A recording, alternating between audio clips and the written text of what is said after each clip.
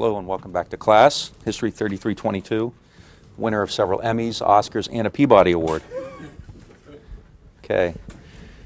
Picking up from last time where you learned just about everything you ever needed to know about the 6-month period in early 1965, except for what LBJ ate for breakfast. We're going to try to pick up the pace a bit today. Last thing we did last time was talk about the major decisions in July of 1965, which led to the so-called Americanization of the war. And in many ways, this period is by far the least known, I think, of when we talk about histories of Vietnam, the early period, the period up to 1965. Now we're getting into stuff that I think is going to be a lot more familiar. And in fact, because of that, we probably will do stuff that is less detailed, because much of this is more familiar to us. In July 1965, Westmoreland and McNamara present LBJ with a proposal for a fairly significant reinforcement, it's often called the 44 Battalion Request, and LBJ gives that to Westmoreland. He agrees to it and agrees to send more troops, quote, as requested. So on one hand, this is a massive commitment. It really is a takeover of the war. What it means is that the Americans will now become responsible for combat in Vietnam. At the same time, LBJ limits, in a sense, his commitment by refusing to mobilize the reserves or to put the country on any kind of a war footing, to mobilize the economy or anything like that, as was done, for example, during World War II. So essentially, the LBJ is going to continue a guns and butter policy. This is a term that's often used at the time and one that I'll use from time to time, and we'll talk more about it. And later in this class, we'll talk more about that too. Johnson has two major goals. One is to both increase and expand the economy at home while encouraging reform, and the other, of course, is Vietnam. Rather than make a choice, he decides to go for both, guns and butter. So if you, for example, mobilize the economy for war, that would mean that the government would make rigid controls or things like that. And Johnson doesn't want to do that. He doesn't want to upset natural economic cycles because the economy is quite strong. It's quite hot in the 1960s. So he decides not to do that, and angers quite a lot of people because, well, Harry Summers, for instance, believes that this was really the fatal mistake LBJ made by not declaring war, by not mobilizing the country for war, by not putting the country on a war footing. Johnson never gave the impression that this was serious business. Okay, I disagree with that, but that is a common conception that this was really a major mistake. And Larry Berman says that in so doing, Johnson decided to lose the war slowly. And Berman has a point. Even if you disagree with the idea that mobilization or activation of the reserves would have made a difference, it's quite clear that Johnson is going to take less than a comprehensive approach. Now, when you say lose the war slowly, there's an implication there that he could have done something to not lose the war slowly. As far as I'm concerned, the alternative would be to lose the war more quickly. I don't think that Johnson could have seized upon a policy that ultimately would have succeeded. I mean, the Vietnamese maybe, but the Americans I have my doubts about, and we're going to spend a lot of time dealing with issues like that as we go on. So this is kind of where we are right now, and we'll go to, we'll start talking about the war now, and this is in a sense a new war. And I put new in quotation marks because obviously it's not new in the sense that something has happened to change what had happened before. The war continues along lines that have already been established. It's new in the sense, though, that the Americans have taken over primary emphasis for it. Now, for years, American military people especially have been warning against this. From the early 1950s on, Secretary Marshall, who was the general of the Army, Eisenhower, Ridgway, Gavin, Maxwell Taylor, and even Westmoreland. Just a few months prior to that, remember in January of '65, Westmoreland warns against taking on too much control, because then we'll find ourselves like the French, occupying an essentially hostile foreign country. Yet 6 months later, this is what they do. So in that regard, it is a new war. And it's an expanded war as well. This is just a photo. This is kind of a symbolic of the whole thing. It's so big you really can't see it. But this is a burned out village which was suspected of harboring Viet Cong. And the Americans, as you can see, using air power, go in and really cut a huge swath through this entire village. This always reminds me of a quote, 1957, Air Force General Otto Weiland, just really in a sense speaking off the top of his head, said, the thought of B-52s being used in Indochina is ridiculous, and we should never even think of doing anything like that. And I always thought it was ironic that he kind of picked Indochina out because no one was really thinking of it at the time. He could have said anywhere and the quote would have had the same impact. Yet that's exactly what happened. So a lot of people really were quite stunned by it. By mid-65, not only do you have an air war, which is going pretty much in full bore, rolling thunder, you have B-52 attacks. Now, B-52s, as I said, are part of Arc Light, so there is a distinction there. Rolling Thunder, Arc Light are two separate air campaigns, massive air campaigns, and now you also have increasing ground combat, which is going to become quite heavy shortly after the summer of 1965, and really the kind of pivotal battle here is the Battle of Yajong Valley, which really I think signals a new approach, a new war. So the United States is clearly committed now to a direct and increasing military involvement. What's the Vietnamese take on that? What's the communist take on that? Lê Duan, who was one of Ho's oldest confidants and one of the leading theorists, believed and still believed that it was possible to defeat the southern Vietnamese before large-scale U.S. intervention. And the Viet Cong are still pursuing a policy, even into the summer of 1965, of military attacks, but not large-scale military involvement, kind of a continued guerrilla war with attacks on central locations, on key government or military areas, and continued political unrest in Saigon. And as we'll see, that's continuing.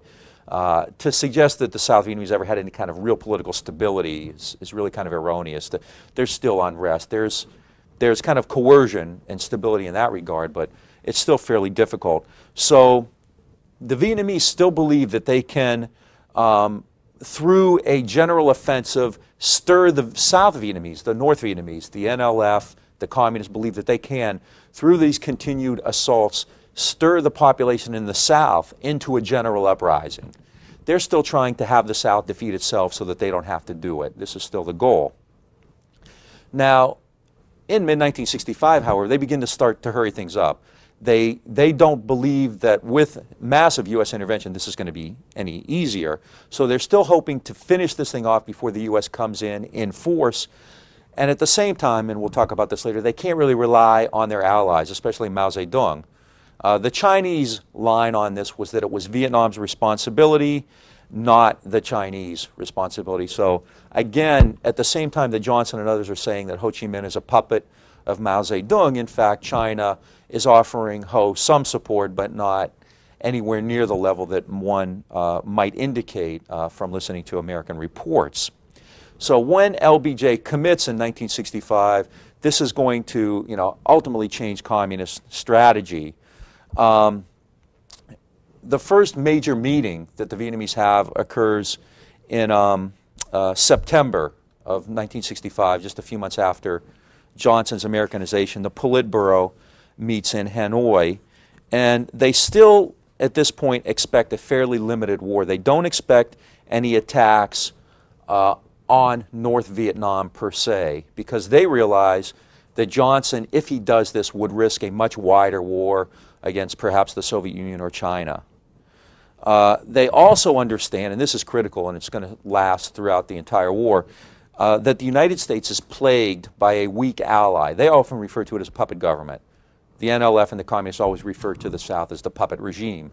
And they believe that because the U.S. is plagued with this uncertain, very weak ally and doesn't have a lot of support at home, and Ho and the NLF is always aware of American attitudes toward the war, that they can hold out.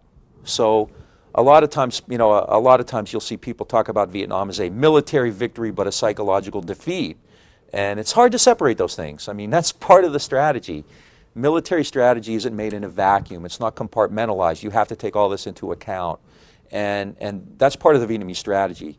We will assault and attack them, keep them on their toes, keep them guessing, and at the same time count on instability in the South and an uncertain political climate in the United States, and that will ultimately bring us victory. So it wasn't a fluke. I mean, this was really part of the longer-term commitment there.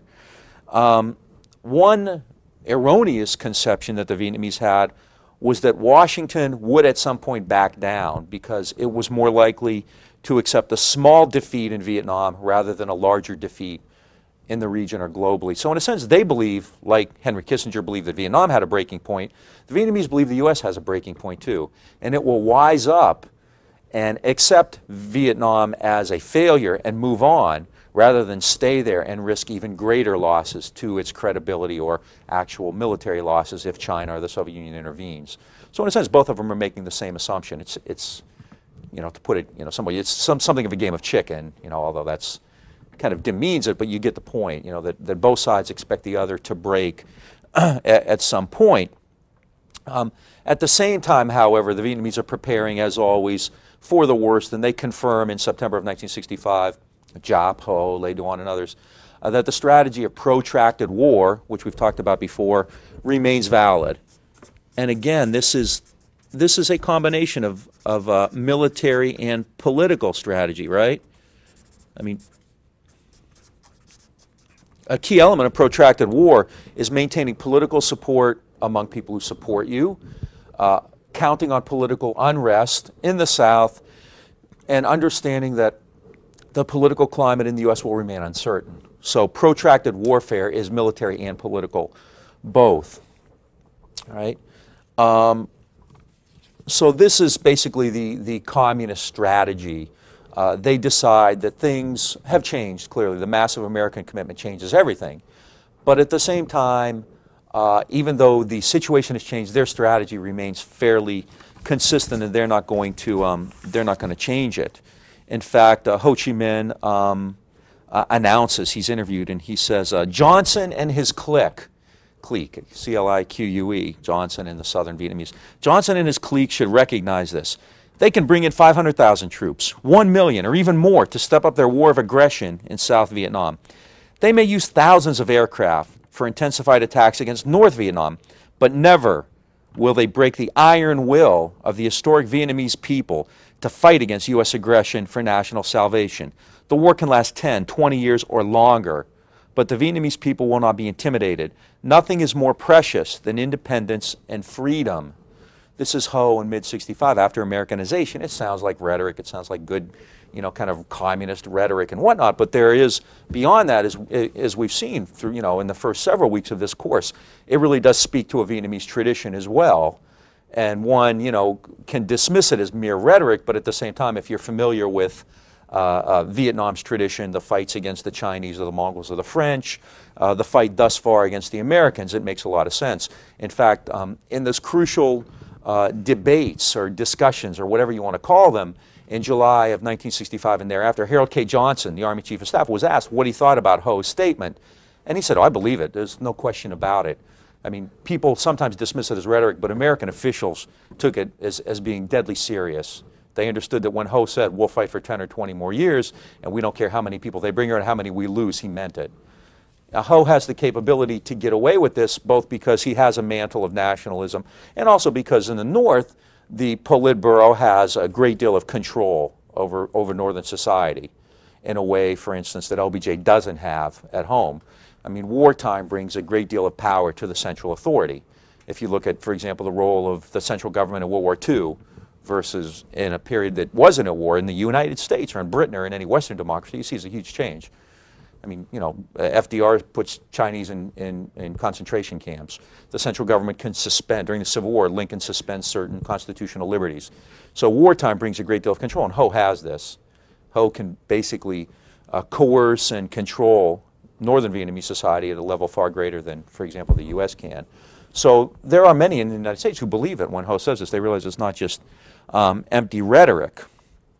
Okay? At the same time, then, that Ho is committed, he also understands that the American intervention has changed things, and you start to see greater infiltration. This is an area that I think we're still learning more about, the concept of northern infiltration into the South. The initial Viet Cong, NLF, was mostly Southern, almost overwhelmingly Southern, people who remained in the South after 1954, essentially an indigenous movement. Now, you started to see movement north and south, but quite often they were people who, from the south, went north for training, for indoctrination, or whatever you want to call it, and then would come back. They were called regroupees. And in the early 1960s, most of the Viet Cong and NLF came from the south through recruitment. The Viet Cong were very good at recruiting among people in the south. But as the Americans pour in, the Viet Cong start to take heavy casualties. And you'll start to see first trickles and then larger numbers of northerners coming down across the 17th parallel to fight in the south. The numbers were never as great, for example, as a lot of American officials would indicate. And the Viet Cong still remained essentially a southern force. And I'll talk about that later. I mean, American military officials recognized that as well. So even though publicly JFK, LBJ, and Nixon will still portray Vietnam as a war of northern invasion of the South, the numbers don't really speak to that. I mean, clearly there was infiltration, but it remained a southern war, and of course that bespeaks the political aspect of it, which is, you know, this is one country, does one invade the other? Although I guess in Texas one would say that the Union invaded the Confederacy, right? And it's similar in that regard. So what's the situation then in mid-65? The Viet Cong now finds itself in war directly against the United States. What's the role of the ARVN? We'll talk about that. But it's probably going to diminish. I mean, in a sense, this is something I've talked about before. We still need to know a lot more about the ARVN's role. But if one believes American soldiers and American officers from that period, the ARVN did less as the Americans did more. That could be mythic. That could simply be a stereotype. But Americans believe that. And I mean, anybody, not anybody, but most of the people, the vast majority of people you talk to will confirm that. American, from the top level, general officers, junior officers, field officers, soldiers, will talk about that. I think, you know, Jonathan Shea, who we'll hear later in the semester, was here, who's worked with a lot of vets, and he said, to this day, soldiers have a deep respect for the North Vietnamese soldiers and the least amount of respect for the Southern Allies. Again, that doesn't necessarily mean it's true, but there's a perception that that was the case, that they, in fact, as Taylor and Westmoreland and others suggested, would do less as the Americans did more. And that's not an illogical thing either. So, at any rate, so this is the situation in which the Vietnamese find themselves. Okay. There are also problems, though, with the Allies. So communist strategy is pretty well set. It's not really changing all that much. The level of infiltration may increase, but the strategy of protracted war remains the same. What's going on in the South? Well, you have continued problems with ARVN. The series of coups finally ends. From the time Diem was overthrown in November 1st, 1963, until the spring of 1965. As I said, there's about a 16-month period in there where there were well over a dozen governments. I mean, one really can't peg a certain number because if you look at the number, there, you know, certain people were president at one point and prime minister at another point and vice versa. But there were dozens of governments, nothing near any kind of political stability. It really was a revolving door, no chance to develop any kind of unity, any kind of any sense of purpose. Corruption, bureaucracy, infighting, intrigue was constant. That finally changes in 1965, and from 65 until 75, really for a decade, you have two men who are going to run the country throughout that entire period, Nguyen Cao Ky and Nguyen Van Tu. And Nguyen Cao Ky actually becomes the first president. I couldn't find a picture of Tu, but it's a great picture of Ky and his wife there. Nguyen Cao Ky was real flamboyant. He often wore like a purple jumpsuit with a white scarf, and he was a parachutist and a pilot. And his wife, as you can see, is incredibly stylish, quite beautiful. And they were, you know, kind of a dashing couple, you know, kind of the F. Scott Fitzgerald set of Vietnam. Ky also was rumored to have a stake in just about every kind of black market activity in Vietnam. And Ky and Tu emerge in mid-65 and will remain in power for the next 10 years. Now, quite often the line is finally there was stability. And if you look at stability as having the same people in charge, yeah, that's true. But in fact, the intrigue and corruption and political difficulties, as we'll see in a minute, continued. I mean, the Buddhists, for example, the Buddhists are still a major problem and quite often will provoke crisis. So you do have finally at least a consistent government, if not a stable one. However, that does not translate into a new effectiveness. again, we talked about the ARVN. One problem the ARVN had, which is documentable, is that it had a very difficult time in getting men to show up for military service when drafted or to stay in the Army. In the early to mid 1960s, statistics showed that only about 10%, a tenth, of young men drafted for the ARVN, the Southern Army, even reported for military service. So that's a fairly significant manpower problem. And by early 1965, this is before, early 1965, it's fairly limited war, but already over 110,000 ARVN troops had deserted. And it's not that difficult to desert. You don't have a national registry. Many of these people are villagers who need to go home. It may be farming time. They may have an ailing parent, a pregnant wife, for all kinds of reasons. They may just be sick of it. So you have a significant desertion problem. It's difficult to track people. You don't have, barcodes and all kinds of sophisticated computers and things like that. So this is a significant increase by 1965 and a trend that would grow in the future. At the same time, even with Tuinkhi, maybe even more with Tuinkhi, allegations of corruption and bribery and kickbacks remained, and they haunted the RVN, the South Vietnamese, for the entire government. In fact, as I said, Key was rumored to have stakes in all kinds of black market activities. In fact, Key and naval officials were rumored to control the, not necessarily control, but have a huge stake in the Southeast Asian opium and heroin trades. And Al McCoy in the politics of heroin goes into some of this stuff at length. So among the Army officers, there was still a great deal of black market activity, intrigue, infighting, and so forth. Maybe most importantly, Buddhist government tensions continued. Tu and Key were both Catholic. And, again, I don't want to make too much of that, but there is something to it. Tu and Key are both Catholic. The Buddhists continued to oppose the government. In 1966, 9 more Buddhists immolated themselves. Remember, we saw the famous photo from 1963 of the Buddhist bonds. That continues. And in 1966, 9 Buddhist monks very publicly immolate themselves, burn themselves up. The situation gets worse then in the north. One of the more popular commanding generals is a man named Nguyen Can Thi, General T, T-H-I. And T was quite popular, but also he was a critic and opponent of the government. Nguyen Cao Ky, the president, fires General T, whose command is in the north in an area called 3 Corps, I believe. T actually worked closely with American Marines in the area who were in the northern sectors, 3 and 4 Corps. I'm sorry, 1 and 2 Corps, I Corps and 2 Corps. I'm going backwards.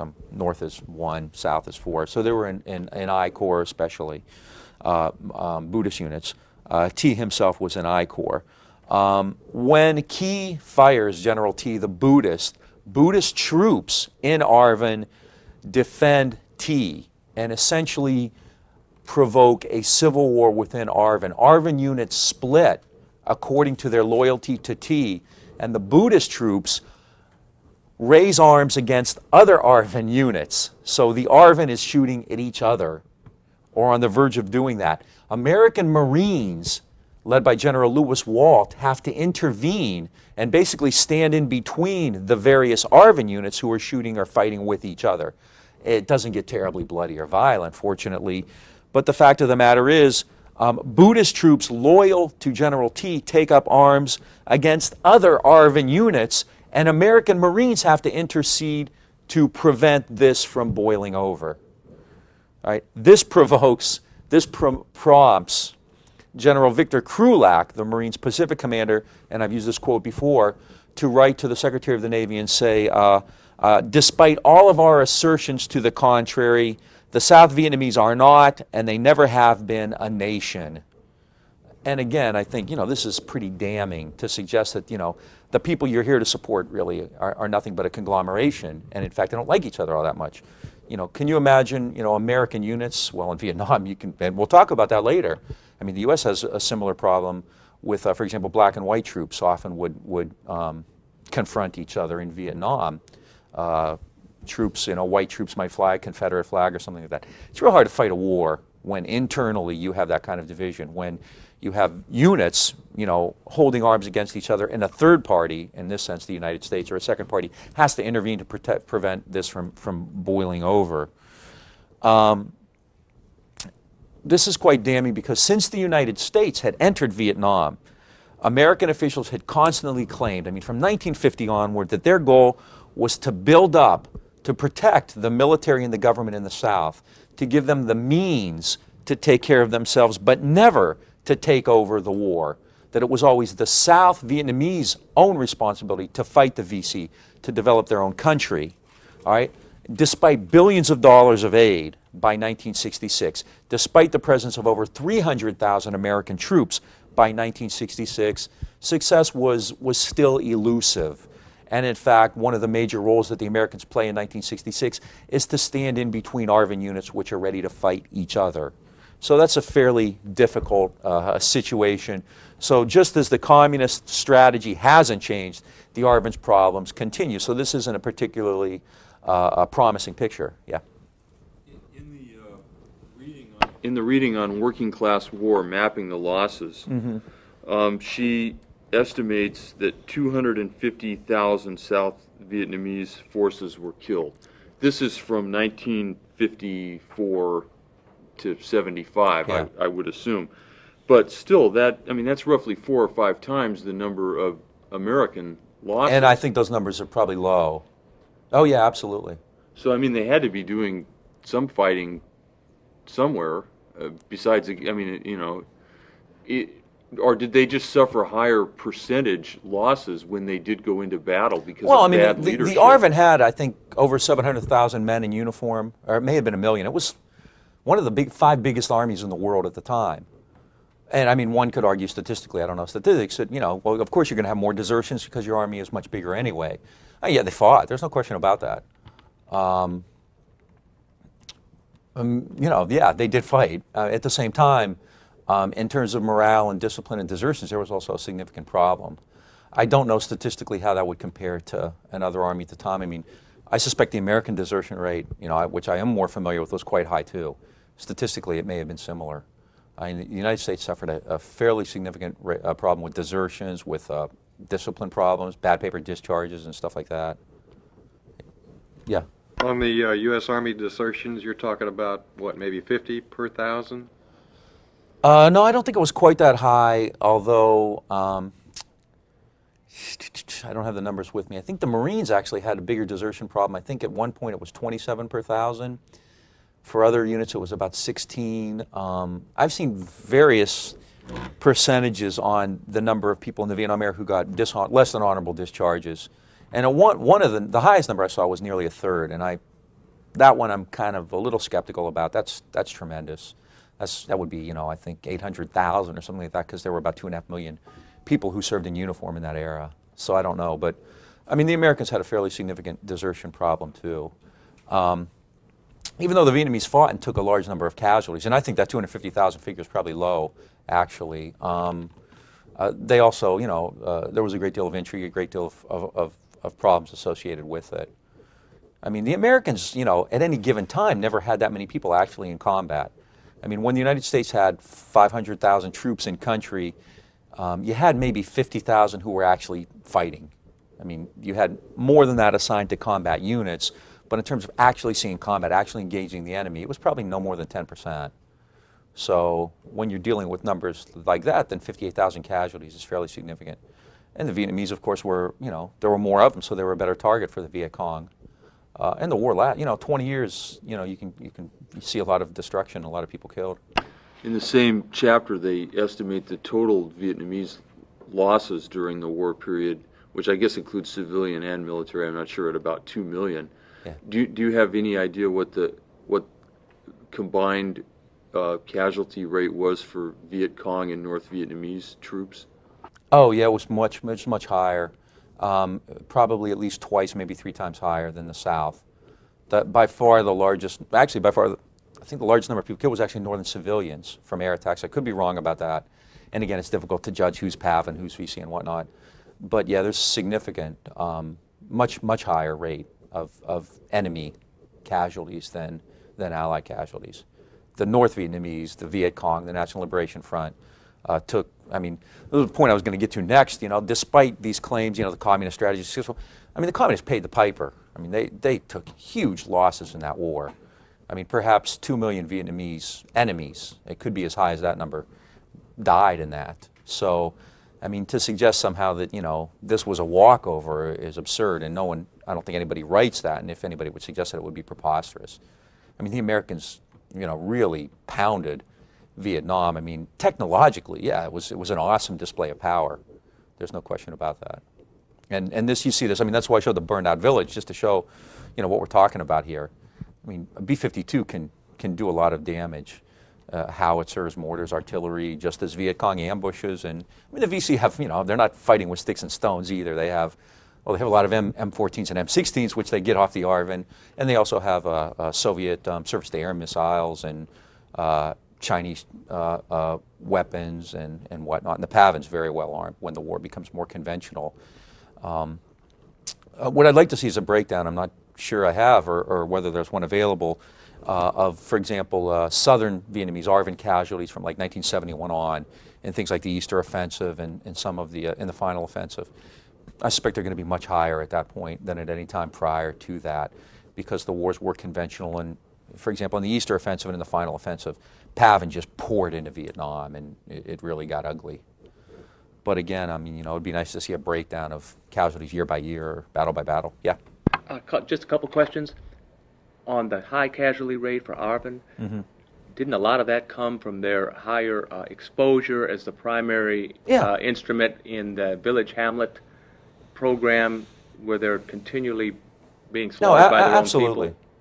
Yeah, I mean, even we talk about the American takeover of the war, but at the same time, the numbers were much lower.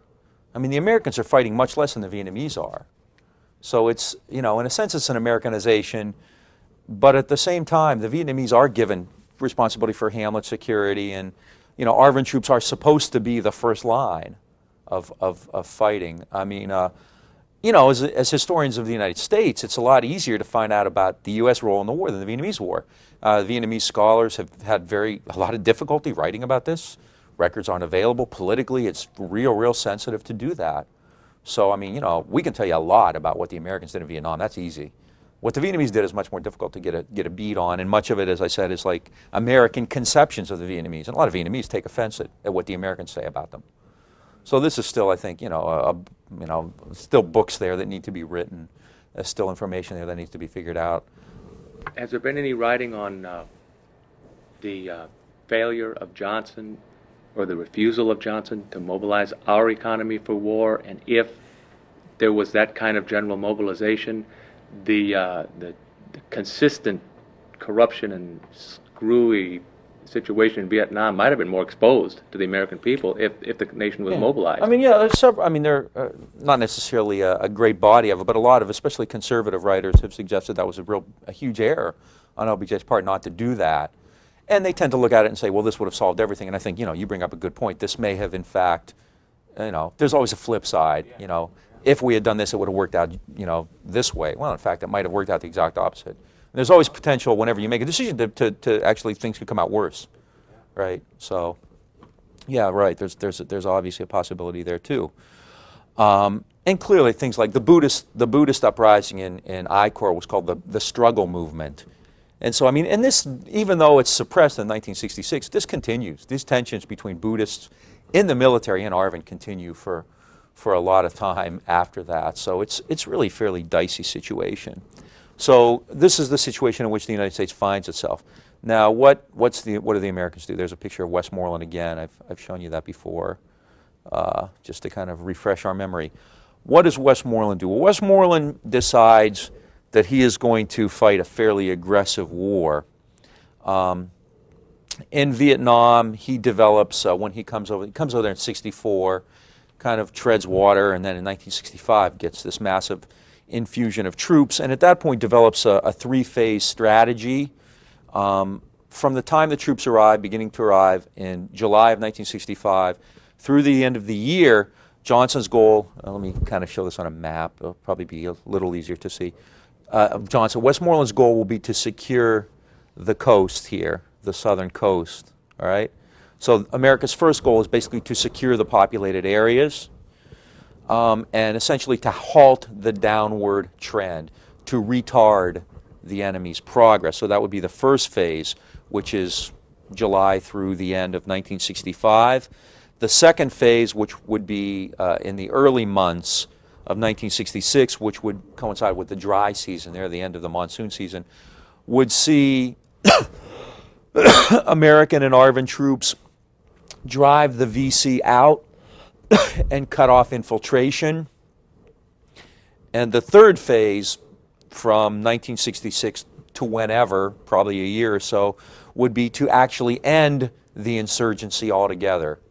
So if one follows this to its logical conclusion, Westmoreland is anticipating, if not victory, a real attack on the Viet Cong that will succeed in more or less ending the insurgency really by 1967-68. Okay, this is obviously, in retrospect, quite a fantasy. What's the reality of it? The United States intervenes in time to save the RVN. No question about that. Again, these are always what-ifs because we don't know, but it's quite possible that the RVN, again, would have collapsed without this large-scale American intervention.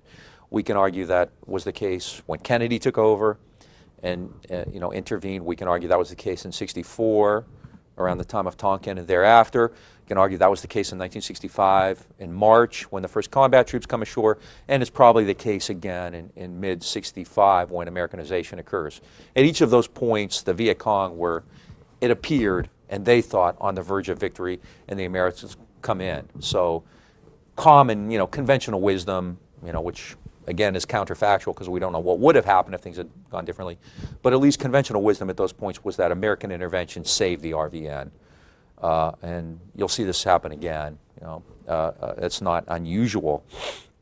So American intervention is successful enough to prevent the RVN from collapsing. Right? Westmoreland is going to take what he perceives as a fairly aggressive approach, and the hallmark of this is going to be the strategy of attrition. Right? And this is going to be one of the more controversial aspects of the war.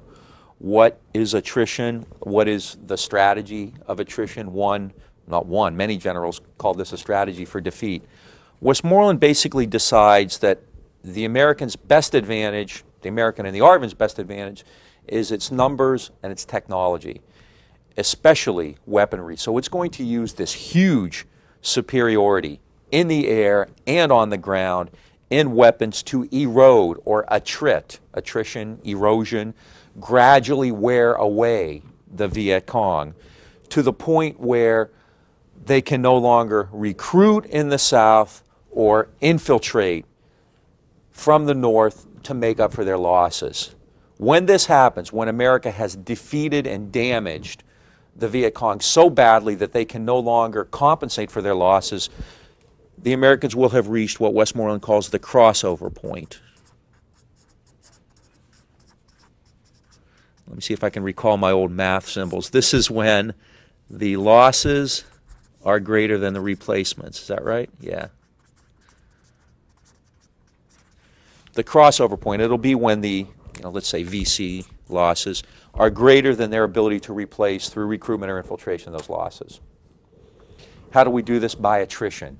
We erode them. We kill them so much. So we kill so many of them, damage them so badly that they will no longer be able to replace what they've lost.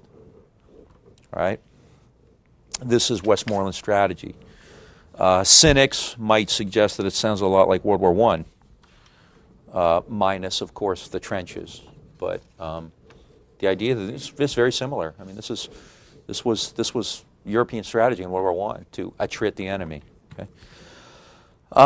And Westmoreland has been criticized stridently by everybody. I mean, not just anti-war people, but by people within the military for this strategy. Actually, if you want to be kind of smart alecky about it, attrition actually worked perfectly for the other side, for the enemy. who was able to withstand these losses. And in fact, if anybody suffered from attrition, it was the United States, the country which took the lowest amount of casualties, but actually had the least political resiliency to deal with it. The PAVN and the VC, the communists, were far more capable of suffering these losses, both because they could replace them, they had a more rigid society, they were far more dedicated to their cause, and they had a larger pool from which to draw. Had the United States tried to throw 2 million men in the field in Vietnam, I mean, you think the campuses were bad. I mean, I think it's quite possible it could have gotten much, much, much worse. You know, they start drafting Harvard and Yale boys, and, you know, pretty soon their daddies call the draft board, and all hell breaks loose, right? So this is Westmoreland's strategy, right?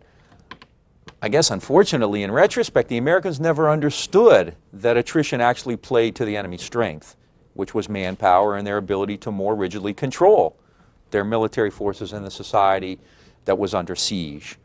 I mean, it's a lot easier for Ho to rally people around the cause than it ever will be for LBJ. Ho is under attack. He has a mantle of nationalism. He can institute very tight controls because it's a society under siege. And, you know, the United States just can't make that same argument. So the U.S. obviously has far less political ability to deal with losses than the enemy will. And McNamara especially never understood that. Robert McNamara, the defense secretary, we've talked about him before, a firm believer in technology, computers, data. He believed that the enemy could never hold out in the face of these losses. Kind of one of the key elements in McNamara's approach to the war was the body count. This is how they judged how things were going. I've mentioned this before. It's not like World War II where you can say, well, we just, you know, we liberated Paris. You know, that's a very visible sign of success. You can't do that in Vietnam, for one thing, because, you know, they're always in denial over who controls a village anyway, but it's not real clear cut, and you're talking about people who may or may not support you. So how do you judge how you're doing? You know, do you liberate Hanoi or you liberate Saigon? Well, Saigon's under our control, so you don't liberate it, right? So it becomes a body count. We kill a lot of them. So every week, they would release official statistics on enemy killed versus North Vietnamese and South Vietnamese killed. All right, and the enemy killed numbers were always real questionable. There was, you know, kind of jokes among American soldiers. If it's dead and it's Vietnamese, it's a VC. If it's a water buffalo, it's a VC. I mean, you could really, I mean, I've seen many accounts where people would just go out in the field and, you know, really wildly inflate the number of enemy killed because McNamara wanted to hear that. So, you know, if you bomb a village that was considered to be harboring Viet Cong, maybe you killed 10 Viet Cong, maybe 0, maybe all of them were. But it doesn't matter because if you kill 50 people in that village, more likely than not, all 50 of those are going to be put down in the VC part of the casualty chart. So you have a body count of 50. I mean, it could be 95-year-old grandfathers or 5-year-old kids, and they're going to be included in that as well because McNamara demands it. This is the only way that you can show progress, and, you know, if you're an officer, you don't want to run afoul of your superiors. So there's a real tendency, and this comes from the military itself. After the war was over, General Douglas Kennard did a survey of American officers in Vietnam. And I think one of the things they criticized more than anything else was the body count. They just said it didn't allow them to fight, you know, a war that they would have liked to fight because they were so concerned with building these numbers up because, you know, that was Pentagon's directive. We want big body counts. As I said before, McNamara at one point when somebody hands him a report showing that attrition doesn't work based on kind of ideas and ideology, he says, where's your data? Give me something I can put in the computer. Don't give me your damn poetry. So this is McNamara's approach. I need numbers. Okay. Based on this, then, Westmoreland pursues attrition, and a key to attrition, of course, is another term I've used before, search and destroy operations. Search and destroy is exactly as it implies. You go out and you engage the enemy and wipe it out. All right? Search and destroy operations also include things like herbicides. You deforest an area. If the Viet Cong is using the jungle cover for hiding places or for sanctuaries, you just get rid of it. So you use herbicides to wipe out all the forest there. You level villages with bombardments if these villages are accused of harboring the VC, like the photo we saw earlier. And you resettle the population, first in the early 60s through things like strategic hamlets, and then through other kinds of programs to resettle the population when it's considered to be under attack. Okay. Again, these strategies in the long run don't win the war, but keep in mind too, they do work to the extent that they damage the enemy quite seriously. I mean, the level of technology, the level of weaponry, the amount of armaments is huge, and so the Viet Cong take heavy losses as a result of that. A lot of VC are wounded and killed. The numbers are huge, but in the end, it doesn't cause them to lose the war. They tended to find a way to withstand attacks and repace their losses. And maybe the best example of this was the famous battle at Yadrong in 1965. I don't want to spend a lot of time on it. If you're really interested in getting the nuts and bolts of it, there's a book out. It was on the New York Times bestseller list several years ago, written by General Joseph Moore, who was the commanding general, I think, at Yadrong, called "We Were Soldiers Once and Young." Yadrong is, let's see, he's not on the map. It's up around here, Yadrong Valley. It's in two corps. It's in the Central Highlands. If I'm missing it, yell out and tell me, but I don't think it's on this one. I thought it would be. But it's around here. It's not far from Cambodia. It's in the Central Highlands near the Cambodian border. It's not terribly far from Pleiku, but yeah.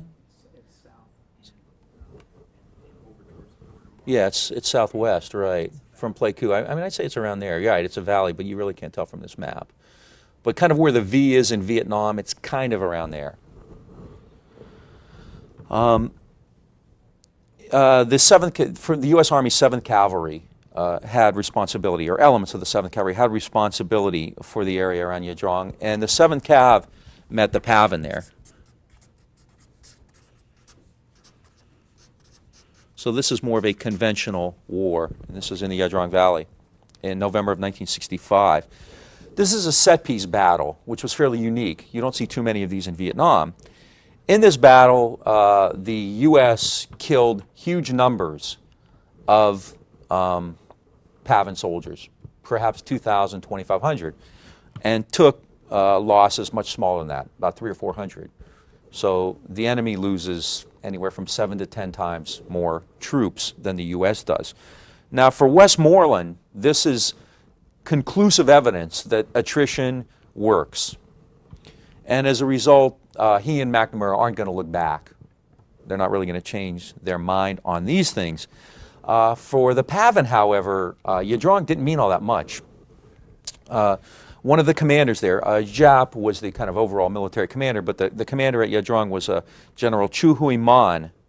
And he said the PAVN actually was trying to lure the Americans in a fight there, basically for training purposes. I mean, that sounds kind of cavalier, callous, but in fact they were trying to learn more about the way Americans would fight. Chui Huiman, the PAVN general, says, "We wanted to lure the tiger out of the mountain. We didn't have any plans to liberate the land, only to destroy troops." So the goal there is to see how the Americans would fight, to force them into battle, and to cause casualties, even if the casualties were far lower than the number of casualties they took. The PAVN learned a lot of lessons from Yadrong. This is in November of '65. From that point on, you rarely see Giap or the PAVN get involved in big unit engagements like that unless it's on terms that they consider favorable. How do you spell the name of the place where this battle took place? I-A-D-R-A-N-G. Yeah, here we go. I-A-D-R-A-N-G. And that I is pronounced like a Y, yeah? Kind of, yeah. I mean, my pronunciations are not terribly effective, but yeah, it's kind of Yadrong Valley. Does that sound all right? Yeah. The Vietnamese don't consider Yadrong, they consider it educational, they don't consider it catastrophic. Westmoreland, however, thought otherwise. And so after Yadrong, he will continue this kind of operation, and always with the fairly similar results. The number of casualties, the body counts always look great. The number of casualties that the enemy suffers is always going to be significantly, way higher than the number of casualties the Americans suffer. For example, there are 3 major operations in '66 and '67. They were called Attleboro, Cedar Falls, and Junction City. I'll write them down here. I guess I could have put them up there. This is Yadrong and after. Attleboro, Cedar Falls, Junction City. These take place in an area, let's go back to the map here, near Saigon, called the Iron Triangle, right? And it's kind of like this, I think. All right, it's in the south, kind of a bit south of, outside of Saigon. This area is called the Iron Triangle. In these operations, which occur in 66 and early 67, I think Junction City is the last of these three, which is in January of 1967, the United States uses infantry, armor, and airborne units. And the goal there is to clear the Iron Triangle outside of Saigon of VC units. The idea there is to use a tactic in which you get American units at one end of the war zone to essentially, crush the VC, to drive them into units at the other end. I think hammer and anvil is the kind of a military application of it. It's fairly conventional World War II type tactic. And so the United States does that. I mean, in terms of numbers lost, the Viet Cong in any of these will lose 1,000 or more soldiers. Right? The problem was, before actually having these engagements, the United States would have to clear the area of civilians. And they did this by establishing free fire zones.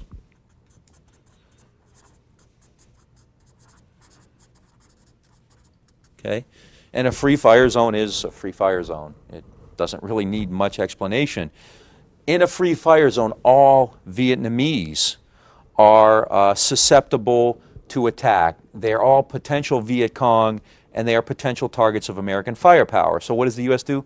It displaces and attacks an entire village in this area and basically alienate the very people they're there to save. So, yeah, you can kill 1,000 Viet Cong, but you've also ticked off a lot of people who may not have an opinion either way, who may be VC but maybe aren't VC, who may even be pro-ARVN, but now you've resettled them or you have attacked them through the use of these free fire zones. And what happens afterward? Within 6 months after all of these engagements, the VC come back, basically as strong as they had been prior to the defeat. So again, in each of these cases, the Viet Cong's losses were much greater, 10 times greater than the United States. But politically, it backfired because people were alienated by this incredible use of American firepower, and the United States wasn't able to capitalize on that by securing these areas, and in fact, the Viet Cong come back in. Now, who agrees with this analysis? Basically the entire U.S. Army. Bernard Rogers, I believe, wrote one of the books on General Rogers, later Supreme Commander of NATO, if I'm not mistaken. And if you read his analysis of these battles, I think he wrote one on Cedar Falls and Junction City. It's quite quite candid about the problems. And General William Depew, who was Westmoreland's deputy, even said that in these engagements, the Viet Cong, quote, just backed off and waited. They were more elusive. They controlled the battle better. They were the ones who decided whether there should be a fight. All right, so this is, again, a fairly difficult situation, a fairly damning indictment of American strategy in the aftermath of Viet Cong. So even though, Westmoreland's strategy of attrition, on one hand, is quite successful to the extent that it causes huge enemy losses, at the same time, it doesn't really lead in any way to any kind of success. Right? So what happens as a result of that? The American commitment grows. Okay? American reinforcements grow, and this is when you start to see a fairly massive influx of American troops from 1954, if you want to take that. 55 is the starting date. To 1964, you have, kind of dribs and drabs of American troops. In 1964, there are about 80,000 U.S. troops in Vietnam. But from 65 to late 67, you go from, about 100,000 to 500,000 fairly quickly. So the number of reinforcements increases quite dramatically. Right? Westmoreland, remember, asks for troops as needed, and Johnson sends them. By 1967, there are 470,000 American troops in Vietnam. In 1967, Westmoreland asks for 200,000 more troops. This is a request that LBJ only partially met, giving him 40,000 more reinforcements. Right? So the American commitment grows, the use of air power grows, the number of enemy dead grows. This is a period of intense Americanization. And if you look at, look at all the situations, all the conditions, enemy losses, U.S. losses, a number of troops, number of sorties flown, all of them are going to go up. I don't want to spend too much time on it because it's a fairly basic picture that you can get out of Marilyn Young's book or elsewhere. Right? So clearly from 1965 to 1967, you see a massive American commitment to Vietnam. What's the downside of that? The enemy essentially retains the initiative in this period. Throughout 1966 and 1967, so the irony or the tragedy for Americans is that as their commitment grows, the enemy's success grows pretty much proportionally. For example, the United States decides in 1966 and 1967 to make a priority out of stemming infiltration. How do they do this? They begin to attack the Ho Chi Minh Trail. I've mentioned the Ho Chi Minh Trail before. The Ho Chi Minh Trail, when you think of a trail, you think of, something about 5 feet wide. And the Ho Chi Minh Trail is this massive network of supply routes, to the point where it becomes paved. It started, it did start as a trail running from the north along Laos into Cambodia, where Hanoi would use this as a way to send troops, reinforcements, or supplies to the south. At first it began incredible. People would actually walk or ride by bicycle, going through the jungle or through streams with, little food, little to eat except Ho Chi Minh Trail mix. That's a joke. Push your buttons when you laugh so people can hear it. Yeah, we need, yes. I think the Koreans ate the same thing, or less. So the United States throughout 66 and 67 is attacking that. You have constant bombardments of the Ho Chi Minh Trail. The idea there is to stop infiltration, and it never works. The enemy is infiltrating about 10,000 men a month into the south. Right? And again, that seems like a huge number, but that's 120,000 a year. In the overall picture, not as significant as one might think. At the same time, it's recruiting about 3,000 monthly in the south. So the number of infiltrators in 66 and 67, according to American numbers, is larger than the number recruiting. The American intelligence officers, led by General George McChristian, believe that the Viet Cong are capable of getting about 200,000, almost 200,000 troops into the south from the north. Now, remember when I first talked about the crossover point. Basically, at these levels of infiltration, the Viet Cong are still at a net plus of about 75,000 troops. So Westmoreland claims attrition is going to lead the U.S. to the crossover point. By 1967, his intelligence chief, General George McChristian, is saying, no, we're still at least 75,000 off on infiltration alone. All right? So there's a real discrepancy as to how close they are to the crossover point. In addition to that, the enemy's initiative is matched by continuing ARVN inactivity. American statistics claim that the ARVN is making contact with the enemy only 40%, and only 40% of the engagements. This is why Westmoreland keeps asking for more troops. He doesn't say, the ARVN stinks and we need more troops. He basically cleans it up, but the net effect of what he's saying is that the Americans have to take over more responsibility, right? And this really kind of is really starkly shown in a memo from early 1967, which details the level of ARVN activity. In this period, there were 87 engagements, I can't remember what size, fairly significant size or larger. So there were 87 decently sized engagements in Vietnam. The initial statistics showed 5 enemy-initiated engagements, right? Well, they went back and ever said, this probably isn't right. They looked again. In fact, all 87 were initiated by the Viet Cong in this period from September of 66 to January of 67. So initially, the chairman of the Joint Chiefs of Staff, Earl Wheeler, sees this, and he sees 5 engagements. They get the new numbers, which show actually 87 that in fact the ARVN has no initiative at all, that the Viet Cong are determining the site, the nature of just about every battle there. And so what does Wheeler do when he sees the statistics? He basically says, you have to kill these. He says, I cannot go to the president and tell him, contrary to my reports, that we are not sure who has the initiative in South Vietnam. Okay? Wheeler tells Westmoreland to kill it, to kill the document. Do not let LBJ see it.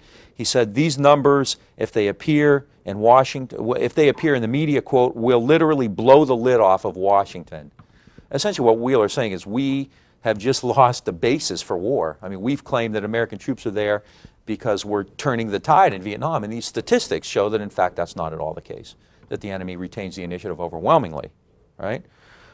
Westmoreland essentially buys into that to the point where he doesn't release the statistics, but neither does he change his approach to Vietnam.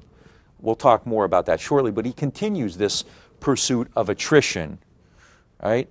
Why does he do that? Because what else can he do? He doesn't have a whole lot of choices. LBJ, more than anything, wants progress. Johnson wants identifiable progress. He wants to be able to say, this is why we're doing well in Vietnam. How does he say that? We've killed this many soldiers, we've destroyed this many villages. He needs, like McNamara, something he can actually touch and taste and feel. He needs something objective and measurable. And hearts and minds doesn't cut it. Well, we won 10 hearts and 3 minds. You can't say anything like that. You can't judge it. You can't measure it. It's not something that really identifies. But if you say we had an engagement and we killed 2,500 Viet Cong and we only lost 300, then that's something you can identify with. Yeah. I just wanted to ask, from 65 to 8, when it's pretty clear that the ARVN is, the reputation of the ARVN is tapering off, are Westmoreland and policymakers still continuing to put pressure on the Saigon government to increase the manpower, the skills, whatever, of the ARVN, or is that sort of a... Oh, no, absolutely. Because at some point when they pull out, the ARVN's constantly going to take over, they realize, certainly. Constantly pressuring the ARVN to increase the manpower to take more responsibility for the war. I mean, it's rhetorical pressure, a lot of complaining, a lot of griping. Real leverage, no. I mean, you know, it's the thing we talked about, like in week 2, you get to the point where the patron actually has power. I mean, what's the ultimate leverage? The U.S. going to cut and run? Do the Vietnamese actually believe for a minute that the United States is going to somehow leave? No. So, in the end, the Americans don't have a whole lot of leverage. So despite that, yeah, there's constant pressure. We, increase draft numbers, draft them younger, take over more responsibility for the fighting. Each time Westmoreland says that, and then he turns around and says, I need more troops. So it's fairly empty. It's kind of lip service, but in fact, the U.S. either has, however you want to look at it, either has no leverage or it's unwilling to use its leverage. It's certainly not like, with Chiang Kai-shek or Syngman Rhee or anyone else. It's, what's the alternative? Reform or we're going to leave? No one expects them to say that. They know they're not going to.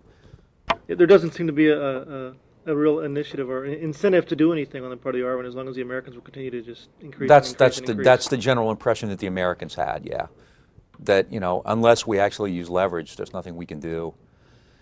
And I mean, a lot of American officers had fairly decent relationships with the ARVN officers below the general staff level.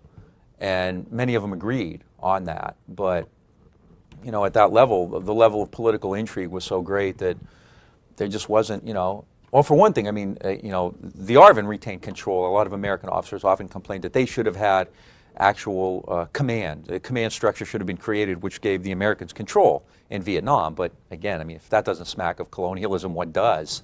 American troops actually running the Vietnamese army. So, basically, the ARVN ran the ARVN, and the United States could only suggest they do certain things. And they're always complaining and moaning about the ARVN's inability or unwillingness to do this. So, I mean, in the end, I don't think there's a whole lot of leverage there. And they certainly weren't willing to use the ultimate leverage, which was to say, see you, we're out of here. And they knew that wasn't going to happen. So, yeah, there's not a whole lot of incentive, I think, to change. And Westmoreland, I mean, in a sense, Westmoreland is a tragic figure in the Greek sense in that he's really boxed in. He doesn't have a whole lot of options.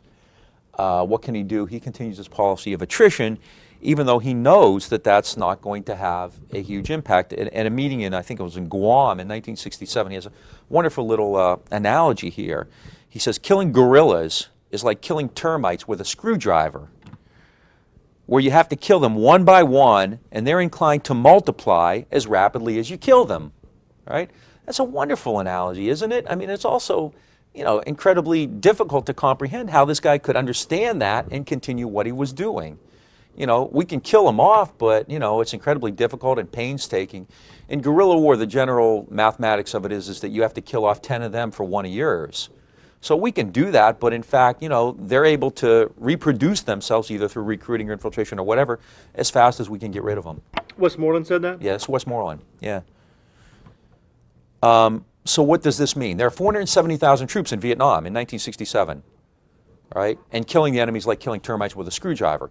If, this is Westmoreland and Wheeler's analysis, if we keep 470,000 troops in Vietnam, it's simply a meat grinder, okay? 470,000 troops is a meat grinder. No progress, continued bloodshed, right? If we get 200,000 more, we can't guarantee success. We just think it'll be better, right? This is not a terribly a sanguine projection, and so it's not surprising that LBJ gives them 40,000 rather than 200,000. In addition to that, Johnson, I think with good reason, is afraid that continued escalation and dramatic escalation, 200,000 troops at once, could provoke involvement from China especially. So Westmoreland doesn't have a whole lot of options. He will, you know, talk about the success of attrition. You know, we've turned the corner. There's a new day ahead. Privately, however, he's going to say, you know, killing guerrillas is like killing termites with a screwdriver. Johnson, for his part, is never going to give Westmoreland 200,000 more troops. So what does this mean? You basically have a fairly static situation. I mean, clearly, the level of destruction and firepower is much greater, but the level of success or the actual nature of the war hasn't changed a great deal. Despite that, Westmoreland knows that politically Johnson can't tolerate anything short of success. So in November of 1967, Westmoreland is brought home essentially for a public relations tour. He speaks before the National Press Club, he speaks before Congress, he does a lot of TV shows, you know, Face the Nation and stuff like that. And he utters the famous words that, well, a couple famous statements. One, he says, we've reached the crossover point.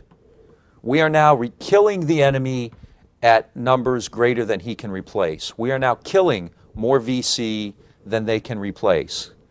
Now, his own intelligence chief, General George McChristian, would say that, in fact, the Viet Cong had a surplus of 65 to 75,000. Westmoreland claims they've reached the crossover point, and his more famous utterance, of course, was that there was now, quote, light at the end of the tunnel. Pretty soon we're going to have this thing in good shape and we're going to start bringing American troops home. It's an election year. Johnson can't have anything but that kind of statement. One of the, yeah. I can't help but thinking if Westmoreland knew about fire ants, the whole war could have been different. Well, I mean, this becomes the object of a major court case. If any of you remember, CBS ran a documentary in 1982 called The Uncounted Enemy, a Vietnam Deception, in which they claimed that Westmoreland purposely suppressed information about the number of infiltrators and the number of recruiters because he didn't want Johnson to know how bad things were. And again, I mean, in court, Westmoreland basically punted. He basically dropped the case before a verdict was reached. And it got to be fairly complex, dealing with things like who's VC and who isn't, and dealing with ralliers and, you know, supporters, villagers, things like that, people who didn't carry weapons. But, I mean, you know, as far as I'm concerned, you know, the whole case was kind of extraneous and unnecessary because did Westmoreland know there were? Of course he did. That's his job, right? Did he lie to the president? Well, why wouldn't he? I mean, you know, your job isn't to go and say, look, we're in deep crap, you know, and this isn't going to... Of course, you know, he knew that the problem was there, and he told Johnson something Johnson wanted to hear. That's his job. I mean, you know, did that lose the war? That's absurd. I mean, to scapegoat Westmoreland for that, it's just ridiculous.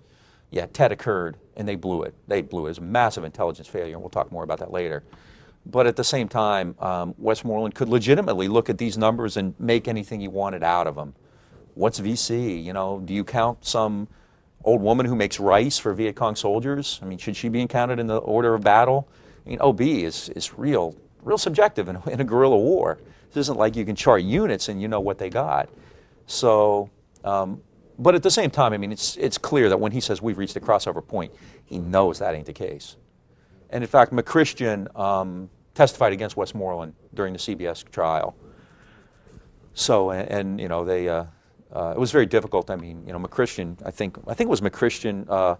They both graduated from West Point class of 1936, and what McChristian basically said that Westmoreland should take his ring off. He had dishonored the Army. So it got quite personal and quite ugly. But at the same time, I mean, Westmoreland, I do not believe when he said, yes, we've reached a crossover point, he believed that. He knew that that wasn't the case. But at the same time, you're going to tell Big Daddy from the Pedernales that he's up the creek? Sorry, Lyndon, you're not going to do that. So in 1967, November of 67, Westmoreland says, we can see some light at the end of the tunnel, all right? Harold K. Johnson, the Army Chief of Staff, says, he writes to Creighton Abrams, who was going to take over for Westmoreland about 6 months down the road, that I hope Westy has not dug a hole for himself with regard to his prognostications. The platform of false prophets is crowded, right? Harold K. Johnson, one of my favorite people from that entire period. Just incredibly blunt, while everybody else is kind of, looking at a purple sky and talking about how great things are. Johnson just cuts through and says, the platform of false prophets is crowded. We've heard this before, and why should we believe it this time? Okay? Yeah. This question spins off the discussion going on, one of the discussions going on the email site. Hypothetically, had Goldwater been elected, or more realistically, had the Johnson administration adopted a more hawkish, military position, what would have been the possible outcomes of that? I mean, before you do that, you can get very specific. Does that mean more ground troops, an invasion of Laos, based on what more air power? On what Goldwater said he would do. Yeah, Goldwater made some fairly general statements to the point where I'm going to take it to him. I mean, I'm not going to let this happen, but he never really got specific. And unfortunately, I mean, if you're going to involve yourself in counterfactuals, you should know more than that. I mean, my assumption was always that Goldwater was talking about massive air power. I mean, people said atomic bomb. I don't even know if he would have done that in 1964, but my impression was that we're going to kind of bomb him back to the Stone Age. I don't know if he or LeMay used that phrase, but it tends to be associated with Goldwater. And again, the assumption I always had with Goldwater was that he was counting on air power, in which case I don't think it would have made much difference because, as the Army pointed out, air power is fairly transient. Would a massive influx of American troops from the beginning, 500,000 troops in 1964, John Prados, who's a very good scholar, has pointed out Vietnam could have never handled it. There was no country there to handle an influx of 500,000 troops. They had one port. They had no communications. They had no barracks. They had no roads. They had very little primitive communication network. So it would have just overwhelmed the country. So, I mean, you can create all kinds of scenarios for, what ifs. If they had done this, then the war would have been different. But you can also create a counter scenario for each one, talking about the problems that they had. If he had unleashed massive air power, what would that have done? Well, I'm not sure. I can't believe it would have broken the will of the Vietnamese, considering the amount of air power expended. And whether you expend this in 1 year or over a period of 3 years, I mean, it's still pretty brutal. And the fact is the Vietnamese weathered it fairly well, just as in World War II the British did during the Blitz, or the Germans did, or the Japanese did before the atomic bomb. So I don't know. I mean, you can create a counterfactual to answer each of those at any given point. Politically, it was impossible, I think, for LBJ to do more than that. Had LBJ said, this is going to be a full-blown war and we're going to send 500,000 troops in, I just don't see that happening. I mean, in fact, he understood that in 1964 you couldn't let that happen, so he ran as a peace candidate. Beyond that, I don't know. What would an invasion of Laos or Vietnam have entailed? What numbers of troops? What kind of casualties? Would it have drawn in? I mean, it's a legitimate question. People kind of poo-poo. Would it have drawn in China? Why not? I mean, they did it in Korea. That was only, 15 years earlier. They're going through a cultural revolution. There's a bunch of crazy zealots around there. I'll mention later. There were Red Guard who were crossing into Vietnam. Pham Van Dong protested, and Mao had to apologize for it. I mean, there were 100,000 Chinese advisors in the North. Does the U.S. actually want to get involved in a fight now, in a war with China? So, I mean, take that into account. The U.S. was terrified about bombing ships in Haiphong. I mean, when Nixon comes in and takes measures that would seem to be provocative, he has all kinds of options that LBJ didn't have. And Nixon, basically was trying to buy time because the war was done by then. I mean, Nixon, I don't think had any illusions of actually turning this around and winning in any meaningful way. Yeah. But that assumption is still kind of crucial to what, I guess we could call the revisionist military histories of the war, the Harry Summers reading Oh, that we did. absolutely. He seems to imply that if the U.S. had mobilized, formally for war and invaded North Vietnam in 1966, that's when it could have been won. I can't prove him wrong. There's no way to refute that what-if type stuff. If if the Padres had won 4 games last year, they would have won the World Series against the Yankees. Refute that. You can't. I mean, Summers says that, but in fact, I don't see how Johnson could have mobilized in 1965. I don't think the conditions were appropriate at the time. I don't think it was a possibility. So, yeah, make it quick and then we'll. When we come back from break, Yes. I'd be interested in looking at the idea that we even wanted this war to stop before it did. As a military-industrial complex of Dow Chemical and Ola Matheson making bullets and bombs and General Dynamics, we don't want this war to stop. And we'll be right back after that thought.